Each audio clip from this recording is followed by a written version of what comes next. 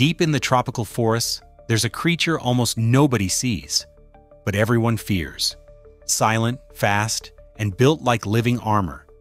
This is the giant centipede. It moves with impossible precision, each segment working like a separate machine. Armed with dozens of legs, it can climb stone, wood, or skin, as if everything were the same surface. Its real weapons are hidden in its head, two venomous fangs strong enough to pierce bone. The venom doesn't just hurt, it shuts down nerves, floods the body with burning shock, and overwhelms anything smaller than it. This predator hunts creatures far bigger than itself. Mice, birds, even small snakes fall silent in seconds.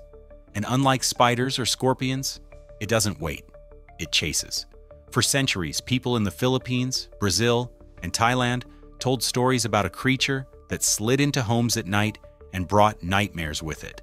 Explorers wrote about villagers who refused to sleep on the floor, believing the centipede could count your breath and strike when it reached the final one. Some tribes warned that if you killed one, its partner would come looking for you.